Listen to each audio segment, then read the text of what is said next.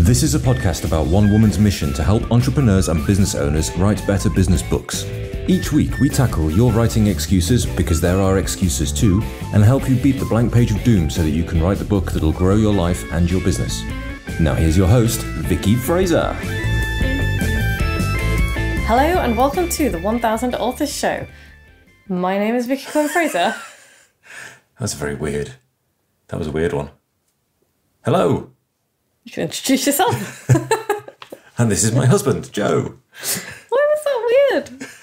I was trying to sound like a radio announcer. Okay. Is that why it was weird? That was why it was weird. Okay. So we're changing the name of the podcast soon because of reasons. Are we? Yeah, it's going to be called Notes in the Margin. Okay. To go with my newsletter and other things that I do. Got the new logo sorted and everything. Would you like to see it? It's not really much of a radio topic. It's not. It's not great. Not great radio. I was asking you if you'd like to see it. Oh, well, I mean, the answer is yes, but not right now. We're doing a podcast now. Okay, cool. So what are you reading at the moment? Also, it's currently like 36 degrees Celsius outside, which I think is like 109 Fahrenheit for anyone listening in the States. I'm not sure that's true, is it? Let's find out. I have to Google that. But it's a really sticky, humid temperature. It's horrible. We're not really up for this. Well, it's not, because I don't want to like be one of those people who just complains. That's not a helpful conversion. Well, type the number you want converted into Fahrenheit. Okay. Convert 34 Celsius. 93.2. It's getting, up there towards 100, which feels like a lot. But it's dripping wet. It's minging. Yeah, I don't want to be like a person who just complains about the weather. But also I'm going to complain about the weather a little bit because we're not built for this in the UK.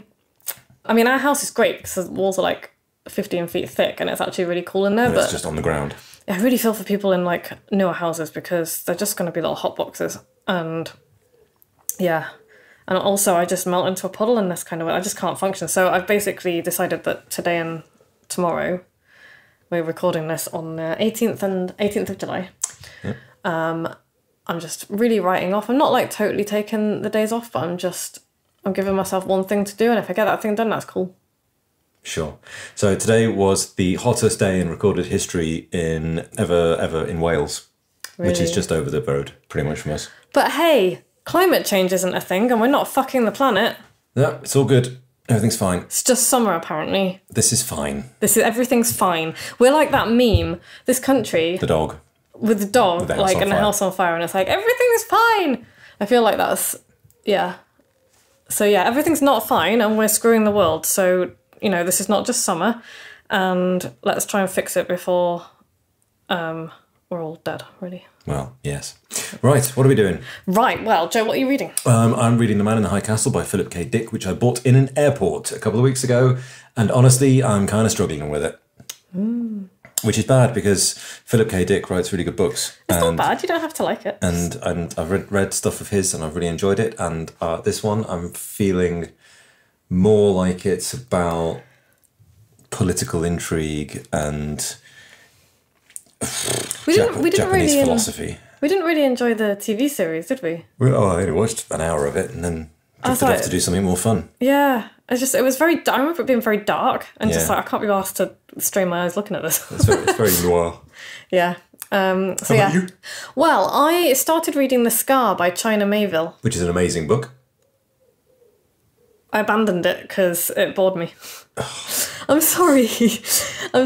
I will give it another go one day. No, it's fine. No, I'll give it another go one day because I know he's supposed to be a great author and he is a great author and all the rest of it. But I love world building. Like, I'm a fan of epic fantasy. I read a lot of epic fantasy and sci-fi. But his world building just didn't. In this book, did not grab me. The characters did not grab me. Okay. Not my thing. But I'm now reading The Dictionary of Lost Words by Pip Williams. And I fucking love it. And I need to thank Sarah Silver. Thank you so much, Sarah, who I know is listening. Hi. Hi, Sarah. Because she thought I would really enjoy it. And so when she finished reading it, she sent it to me in the post. Nice. Yeah. Post books to your friends, people, because it's a lovely thing to do. Yeah, that's cool. And I'm loving it. I've cried 3 times so far. It's a beautiful book. It's about it is fiction, but it's about the writing of the Oxford English Dictionary and fictionalized account of it. And it's about this this girl, Esme, whose dad is one of the editors of the dictionary. And she ends up collecting women's words because only men's words, they only collected words that are written down for the dictionary, you see, with provenance, which is bullshit for many reasons. But obviously that excludes like a whole section of society, including mostly women. Okay. Women and poor people and minorities. So anyway, it's a really good book. It's a really good book. And the non-fiction that I've just finished reading is Show Your Work by Austin Kleon. I think that's how you pronounce his name. I should have checked that. Which I love. Follow him on Instagram because his Instagram posts on creativity are brilliant.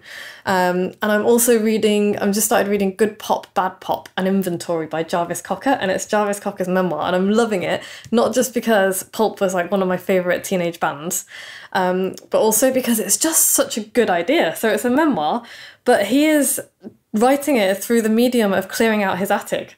Nice. So it's like items from his childhood, like all the way through. I've only got like a third of the way through the book so far, but I love the premise, and also it's just a whole like memoir on creativity and how creativity works and where it comes from. And also he's very funny, which I already knew because super smart guy. Yeah, he's just awesome. So I really thoroughly recommend that to everybody, because if you're thinking of writing a book about a memoir or about yourself or anything, then it's just really cool to find different jumping off points. So like his jumping off point was clearing out his attic, and it's just such a good idea. That's cool. Yeah. So we've kind of already done a little bit of this week at Casa Dingle because it's very hot. We bought a piece of furniture that I'm going to turn into a sink vanity unit in the bathroom. Was going to do some of that this weekend, but it was so hot outside I did not want to be outside. Just didn't want to do anything, really. No. And we used Pythagoras' theorem. Didn't we talk about this last week? Oh, maybe. Joe's just taking his shirt off. Oh, man, it's gross in here. Huh? Take your shirt off. It's so hot. So very hot. This is great. Now I've got a half-naked husband. Oh, you've done that football shirt thing where you pulled it over your head like a football hooligan. Anyway, so, right. What are we doing? We'll get on with it because it's very hot. So, we're talking this week about how I get shit done. Why are we doing that? Because Louise, hi Louise. Hi Louise. Was talking the other day about she was having some challenges with getting shit done and being interrupted and having her day derailed, which I 100% understand, because if there is nothing like an unexpected afternoon appointment to completely fuck my day over. It will destroy me.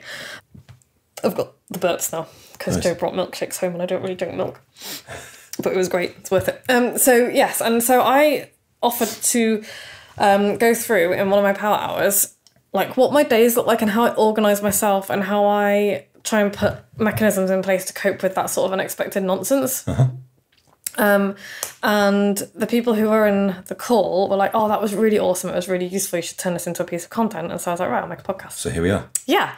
So we're going to do this interview styley. Joe's going to ask me questions. How's your week been? Wow, that happened fast. Question 1.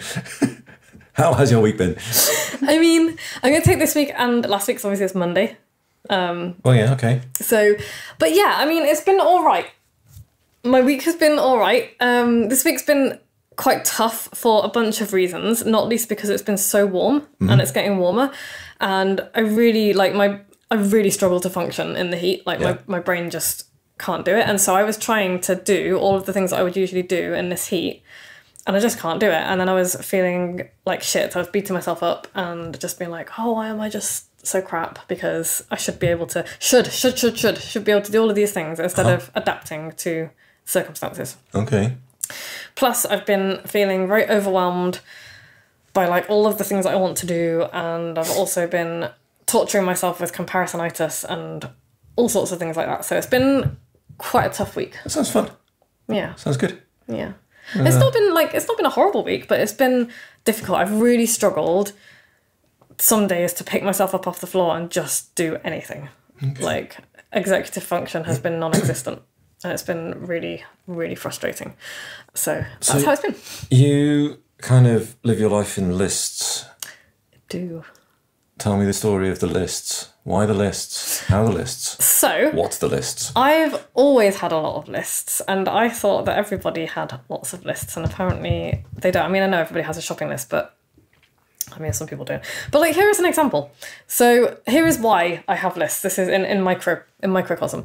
A couple of weeks ago, I went to the doctor's, and that was a whole thing that was stressful because I was nearly late through. I was going to say no fault of my own, but that's kind of not true. And then I was like, I have no lunch. I'm going to go to the co-op on the way home.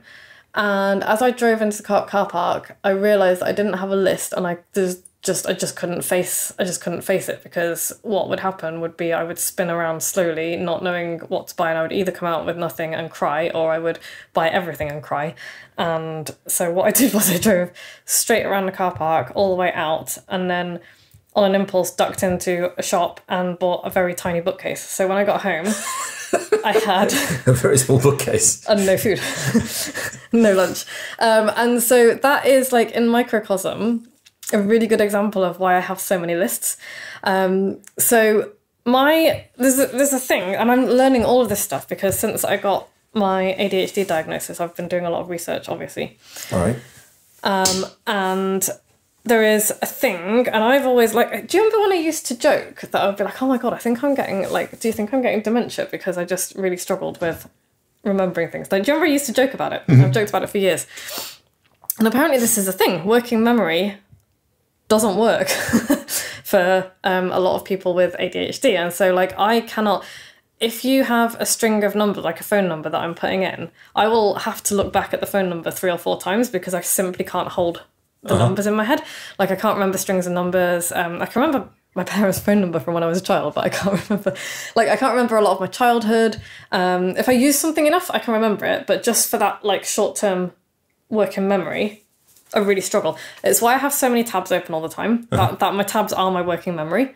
It's why, so if I show you my emails, I don't want to see your emails. Well, no, but if I open my emails, that is all of the emails that I've got open. This is how I cope with email. That's a lot of open emails. Yeah, that's how I cope with working through my emails, because I hit enter and actually physically open it instead of just having it open in the preview pane. Right. Because then I know that I need to deal with it. Okay. So you like select 100 emails, open them all, and then work your way down the list. I'm more selective than that. I'm like, oh, that's one that I want to read later. So instead of, like, trying to remember to read it later, which will not happen, I open it up, yeah. And then it sits there until you deal with it. Exactly, okay. Yes. So it's a list of emails you need to deal with. Yeah, exactly. And so I also have a daily life list as well. So, like, on my daily life list, I will have run, yoga, have a shower, eat breakfast, eat lunch, wash up. That often doesn't get done. I know. Put washing in, put washing out, bring washing in, put washing away. And I know, like, Joe's looking at me like I'm a lunatic, and I'm sure people are listening and like, why don't you just put do laundry? Because do laundry is too big a thing. It's like there are too many moving parts to it. And so I list out absolutely everything, and then I can do, like, put it out, tick it off, bring it in, tick it off, put it away, tick it off. So big tasks are hard. You can't just have, like, tidy the room. No. Yeah. So absolutely not. Because it's like, where do you start? There's a lot of components to tidying a room. It's like, where do you start? And so if I list out all of the aspects of cleaning a room, it's like, okay, put shit away. Hoover. Dust, hoover, mop floor, clean desk, tidy massive piles of books that are all over the place. Yeah, so if I break it down, then I can do it. But if all I have on my list is tidy room, it's not going to happen. Okay, fair enough. And that is a coping mechanism that I have just developed over the years. Apparently, it's a thing. It's like it's what coaches and people will tell you to do. But that is like an executive function issue. It's like the idea of getting up to clean my room. It's just too much, and so my brain's like specific enough. Absolutely not. It's the idea of doing the tiniest possible thing, right? That we talked about last week. Yeah. So you don't eat the frog. You don't pick the big ugly job that needs doing and go and do that. Absolutely not. That is, honestly, I think that advice gives me the rage, and because it's bandied about by so many people, and I'm sure that, like, maybe you will be like, well, that's fine advice for me because I can like get the worst thing out of the way. But for me, it's just this massive thing that I don't want to do. So it's not only a big thing, it's also a thing that I don't want to do. Mm-hmm. And you put those two things together, I'm not going to do it. I'm just not. But what's also going to happen is I'm not going to do anything else either, because I'm going to spend the whole day worrying about not doing that thing. Yeah. I'm going to feel shit about myself. I'm going to feel ashamed. So there's like a whole layer of shame on there as well. And guilt, because there'll be, you know, there's other people relying on me to do stuff probably as well. And so it just becomes this big thing. So that advice can absolutely suck my bum. Like, it's really crap advice for neurodivergent brains. But also, I think it's not that great advice for everybody all the time anyway. Because, you know, everybody struggles with stuff sometimes. And so I think instead, it's like, let's break the big thing into tiny things. So how small does that thing have to be? Well, it depends on the task and the day and my mood. And, you know, there's also a caveat that sometimes none of this shit works and I just really struggle, like with everything all day. But pick the tiniest thing that you cannot fail at. Sometimes it is, so we talked about this a bit last time, but like say I'm like cleaning my office, it might be pick up that book, close it and put it on the bookshelf. And that might be the tiniest, like, you know, that might be the biggest thing that I can do. Other days and is that something that needs to go on a list before you do it? Sometimes. Depends. Okay. Like I usually won't break, I'll usually be like, tidy my desk, dust the bookshelves, tidy my chair, water the plants, kind of thing. So I'll usually break them down into like bigger chunks than that. But yeah, I will break tasks down. But the other thing that I will do is, and this is like thinking about the eat the frog thing, and this is related to it, is like that idea that you reward yourself after you've done the thing. You don't do that? Well, I do. But that's not the only, you know, with the eat the frog thing, it's like, no, I'm going to start my day with something I really enjoy that I know I can do. Right. Because that will give me a little boost of... Gets you moving, gets some momentum going. And then it means that, you know, I'm more likely to do the thing that I want to do in the day. Mm-hmm. And so there's, you know, related to that, I've just changed the way I do things as well, because I used to have 3 things that I wanted to get done in a day, and there would be 3 important things. And I've changed that because I'm like, well, I often don't get all of those 3 things done, and then I feel like shit. And, you know, I've got things that I have been stretching on my list that, you know, sometimes they disappear because they're not that important, but these are important to me.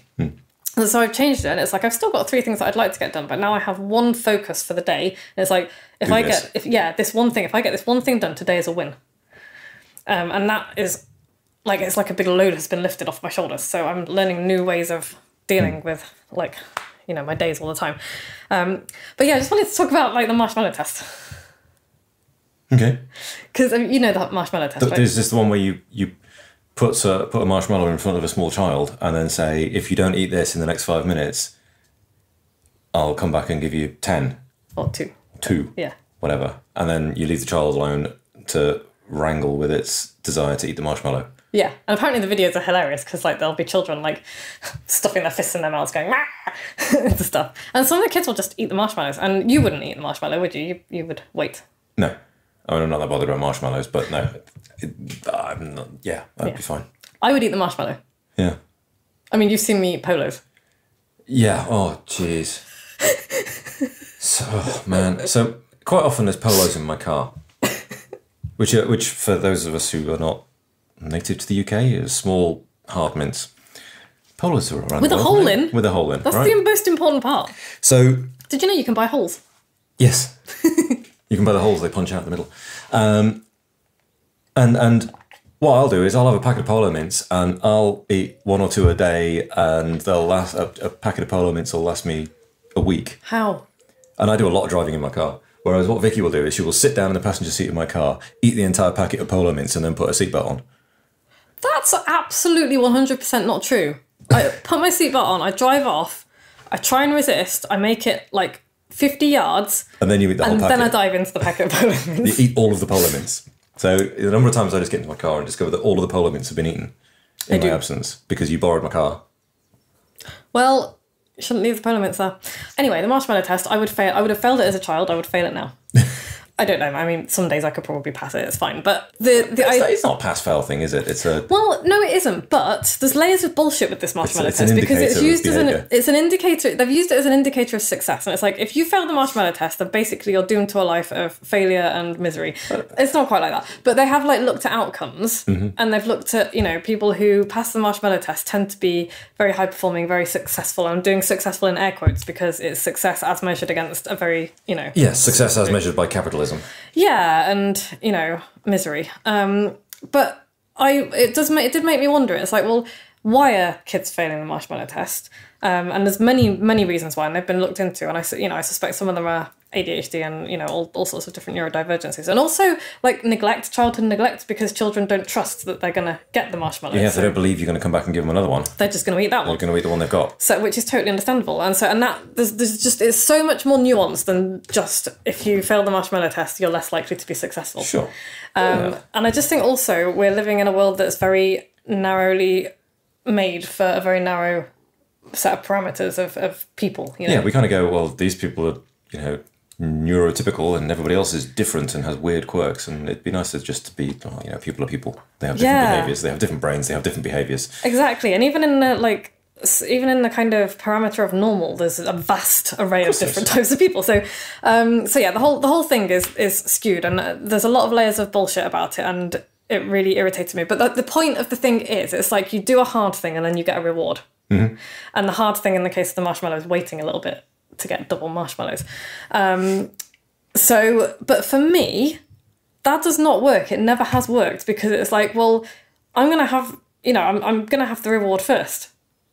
And, you know, I always have done. It's like, I'm not going to wait until after my pole class to eat the polos. I'm just going to eat the fuckers on the way to Hereford. And so what I've discovered is, and again, this is through doing research, but also through being me for as long as I've been existing, it's like, if I reward myself first and I give myself that little dopamine hit, I can then ride that dopamine wave and do the thing, and then I can reward myself again afterwards. But that's really important. It's like, both of these things are really important. It's like, some people are not going to need the dopamine hit before they do the thing. They're not going to need it. And for me, that might be like eating a marshmallow. It might be, that was me fiddling with my fidget toy. It might be just literally spending 5 minutes with my earphones on, listening to a song on repeat, which is currently Unstoppable by Sia. And Joe's just made a really nasty face. And fiddling with my fidget toy.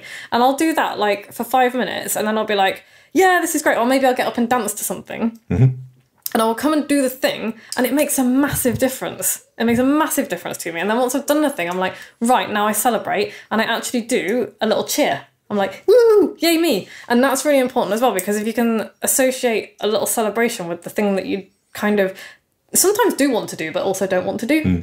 Are in danger of procrastinating about. Exactly. And so, like, if you've seen me running back from my run first thing in the morning when you've been in my car, I run like I'm crossing the finish line, don't I, with my arms in the air, and I actually go, yay, as I finish, because for me, that's like, it makes me feel good, and it means I'm going to go out and run again tomorrow morning, even if I don't feel like it. So that's really important. So if you're like a person who...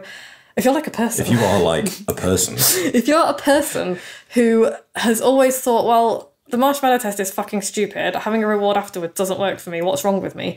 Give yourself a little reward first, and then do the thing, and then reward yourself afterwards. Just see if it works. See what happens. Are you sure you're not giving yourself the reward first, and then beating yourself up about the thing because you now feel guilty about having not done it yet? No, because I'm deliberately... but that might have been what I used to do. But now I'm like, I understand my brain a bit better. I'm like, no, I'm going to do a thing that makes me feel good, and then I'm going to do the thing that I want to do or have to do, and then I'm going to reward myself for it. And then it's like, cool, this is the way that I get into, you know, you see like runners and people psyching themselves up before big races. And, you know, Michael Phelps has his earphones on, doesn't he? And I think a lot of people do. Yeah, and they're like, doing my thing. And, you know, I'm sure part of it is that kind of getting themselves revved up to do the thing they need to do. I thought that's ritual as well, I would think. Ritual, yeah. And ritual and routine, really fucking important for me. Really important, yes. So, you've got a plan. What if it goes wrong?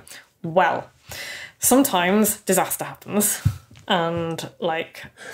So, here's it. You achieve nothing for the whole day. And sometimes I do, and...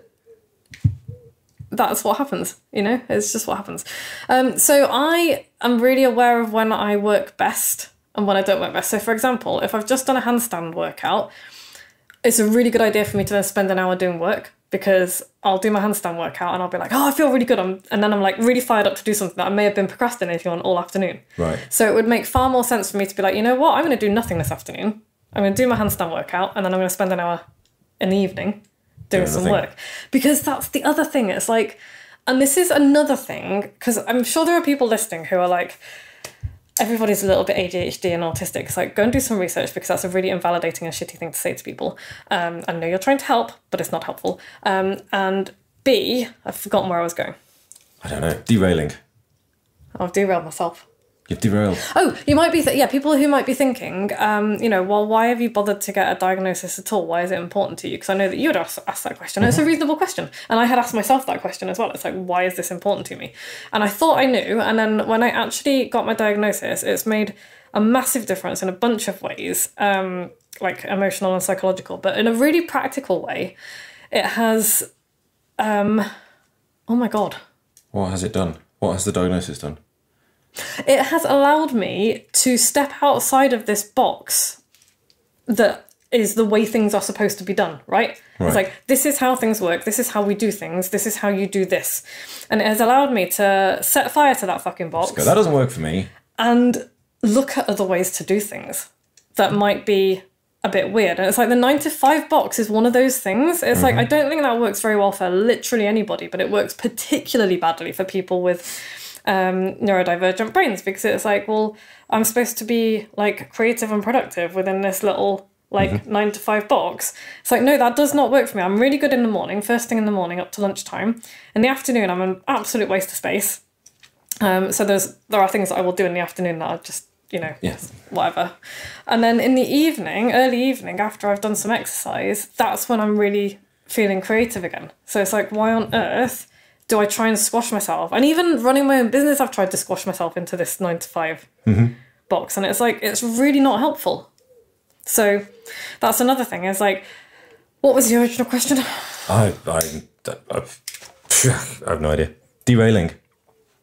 I've derailed myself like 4 times. Yeah, several times in this one answer on derailing. It's because I'm very excited about all this I want to share it. It's a top example of being derailed. Yes. So here is an example. One of my lovely neighbours texted me a week or so ago and was like, oh, can I just pop round this afternoon for this? And I was like, absolutely not. And I did not say it like that to her. But I said, I will pop round later, because if she had come round and knocked on the door, that would have... And I know if, like, you might be listening and thinking, well, why is that a big deal? Because it would have fucking derailed my entire afternoon, and I would not have been... I would have, A, been waiting for her. Waiting for her to pop up. Waiting for her to pop up, because waiting mode is a thing. And B, I just wouldn't have been able to concentrate. It's just, that would have been my focus. It would have been really bad. So, like, one of Louise's questions was, well, what happens if something derails your day? And so I plan in nonsense time, which other people call buffer zones. And so it's like, my entire afternoons tend to be nonsense time. So it's like, because I know that I'm not very creative in the afternoon and I tend to be not very productive, it's like, okay, if something like happens during the day that's unexpected, it's going to get shunted into nonsense time. Goes to the afternoon. Yeah, and if nothing happens in nonsense time, then I've either had a very nice afternoon off, or if it's been a good day, I've actually got stuff done that I wasn't expecting to do. And if the day does get derailed, then I've planned for it, and it doesn't feel like such a disaster. And so if there is like... So you see, it's really hot. My brain has just stopped. It just stopped then. I did. Did you see it switch off? I did. Yeah. Anyway, I can't remember. What's the next question? Overwhelm. Let's talk about overwhelm. How do you cope with it? Do you suffer from it? I mean, yeah, you do. Yeah, I'm overwhelmed a lot. It's a key feature. It's a feature of my brain. It's not a bug, it's a feature. It's a bug, it's a feature. I hate it. I really hate it. It's really stressful. I'm also anxious literally all the time, to a certain degree. And so... And it's just like, and you looked really sad then. But it's kind of like, it's like my base level anxiety is quite high compared to you, for example. Yeah, I think that's a given. But also it's like, I don't want it to be like that forever, but I'm kind of used to it. So it's like, what it is, what it is. But I don't like being overwhelmed. It's very stressful. It's very anxiety inducing. And so I really hate it.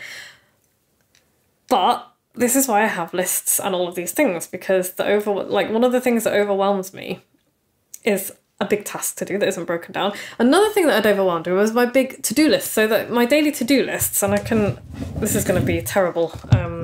Very bad radio.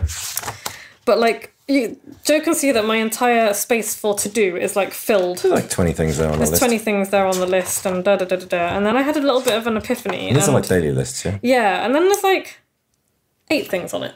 Yeah. And 3 of them are things that I would really like to get done. And then there's just like little bits and pieces that are daily. Just not losing track of. Yeah, I'm just not losing track of. And so I discovered that what I do now is I have a monster month list. So at the beginning of every month or at the end of every month, I plan the next month and I'm like, these are all of the things that are important to me at the moment. They're not things that I have to do, but they are things that are important to me and they're ongoing. If by the end of the month I have not finished something, it either gets sacked off because I don't care about it anymore or it gets pushed forward to the next month. Right.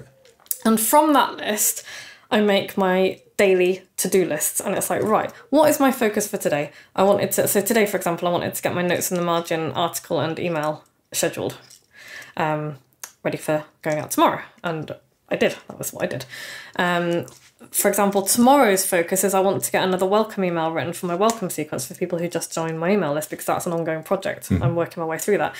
The day after, I would like to get a sales page written for it's not a sales page, a landing page written for a thing that I'm doing. Mm-hmm. The day after that, the one thing that I would like to do is whatever that is. Yeah, whatever that is. And so it's like, this is the one thing that is important to me that I would like to do today. And because before I was like, here are 3 things that I must get done today, quite often I wouldn't even get one of them completely finished. And I'd make a little bit of progress on all of them, but it's just like this endless moving target. Slowly creeping towards halfway point on lots of tasks. Yeah, and so I have stopped doing that. It's like, if my daily to-do list is too long, no, I'm going to stop that. And I'm going to have a monster month list, which is literally so I don't lose track of the things that are important to me. Because as I've explained, working memory is a problem.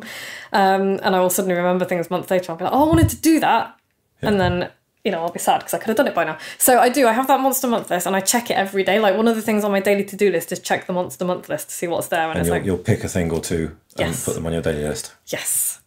And that is how it works. And so some of it can roll over or some of it can be deleted. Okay. So, cool. So yeah. And speaking of lists, so my life list, I have a life list as well. And I kind of mentioned it, but that's like all the things that need to get done in a day. So it'll be like laundry and breakfast. And people might be like, how do you forget to eat breakfast? Oh. Really easily. Really easily. So it'll be like clean out the chickens and change the sheep's water, and things that are important, things that need to happen. Feed the cats, do the laundry, whatever the things are. Yeah. And that's the only way they get done, because otherwise what happens is a big amorphous blob of domestic chores gathers above my head and I don't know what any of them are, but I know there's a lot of them. And then I don't do anything because I can't focus on work because I know that there's house things to do. You can't focus on house because there's work things to do. Yeah, and it just becomes a nonsense. So that is why I have so many lists. Yeah. Cool. Yeah, so that is an insight into my brain. What do you think? It kind of sounds on the one hand chaotic and difficult, and on the other hand really quite organised. That is a really good description of what it's like in here. It feels like one of those, the interview questions, what's your greatest weakness? And it's like, well, actually, my brain is on fire most of the time, but I'm really organised. Yeah, because it's like, because I don't like thinking.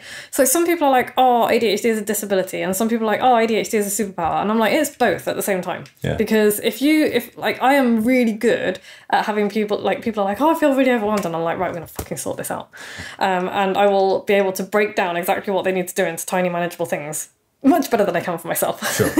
Yeah. And that is a thing that I'm able to do. And I'm able to do that for writers, which is why I think I'm such a good coach for people with brains that are not, standard, which I didn't realise until recently, why I had so many clients who were neurodivergent. It makes sense now. But yeah, and I just think it's both. It's a disability and it's a superpower. Cool. It'd be really nice if more people understand. Like, I haven't really told that many people yet. I haven't told my family. Definitely haven't told your family. Because, and you know, a friend of mine said today that a well-meaning person said, oh, everybody's a little bit ADHD, a little bit autistic. And it's like, no, because everybody does all of these things every now and then. But for me, it's all the damn time. Yeah. It's all the things all the time. And so when you're like, oh, everybody forgets where their keys are every now and then, it's like, no, it's every day. Every single day. Yeah. I have to put my keys here because if I don't, I have no idea where they are. Yes. And literally sometimes they end up in the fridge. Yeah. So, yeah, kind of getting that, yes, you can relate to occasionally losing things or occasionally forgetting things. That's fine. Procrastinating a bit. Yeah. And, you know, people are like, oh, I procrastinate on stuff. I don't like doing those jobs. It's like, no, you don't get it. I procrastinate on doing things I desperately want to do. And that's so painful. I can't even tell you how painful that is. So, yeah, please don't do that. Please don't invalidate people, even in a well-meaning way, because you don't understand. If it's not all the time every day, you can't possibly understand how fucking horrible and hard it is. And so it's really... And, like, Joe's amazing. I'm so grateful for you because you've just, like, taken this and run with it. And you've always been very supportive anyway. But you've just been like, right, how are we gonna make things easier for you? Which is really nice. Thank you. You're welcome. So yeah, if you know somebody who has ADHD or autism or another, you know, neurodivergency, then ask them how can you help? How can you create an environment that is like changing people's routine, changing my routine at the last minute, changing my plans at the last minute is really stressful. So stressful. And like one of the things that you do is that you'll be like, oh, I'll say what time do we have to leave? And you'll tell me a time, and you'll almost always tell me like half an hour before we have to actually leave, won't you? Well, I can't possibly confirm or deny that. I know you do, and knowing it doesn't matter because because here is the thing that happens. It's like, if I have an appointment, like a doctor's appointment at like, say 10:30, my brain will be like, right, we've got to leave at 10:30. And it's like, no, brain, that's not how this works. At 10:25, you'll be like mixing some grout to do some tiling or something. It's like, what? Yes, because let's do some plumbing. It's like, no. Like time, it's called time blindness, and I've always struggled with it. I've always been a messy fucker as well. So, yes. So I hope that's been a little bit of an insight. That kind of became this is what it's like inside. I don't want to say this is what it's like inside an ADHD brain, because this is my brain, and everybody's experience is different.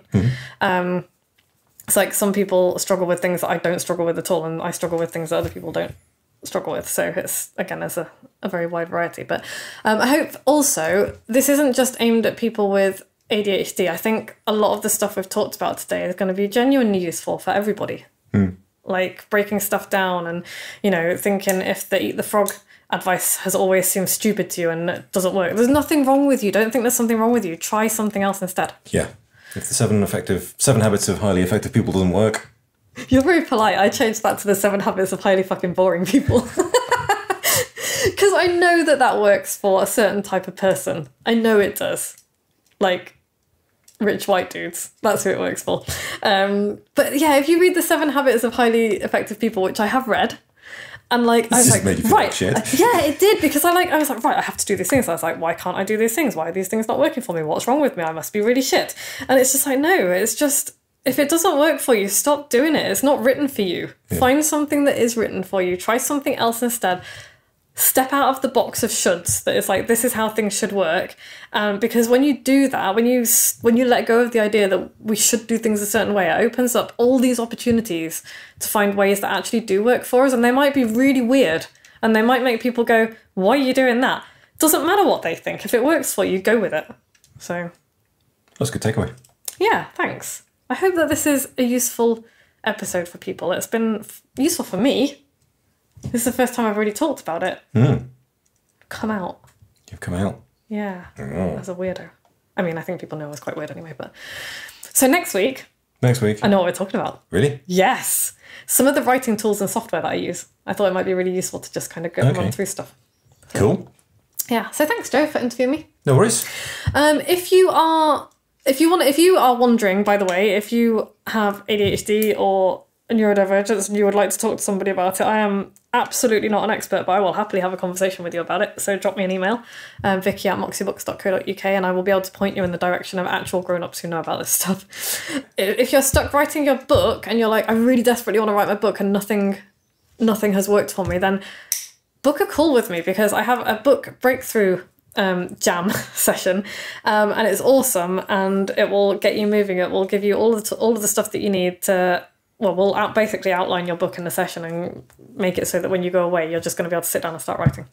And I will give you also some brain tools to help with the mindset stuff and, brain stuff as well.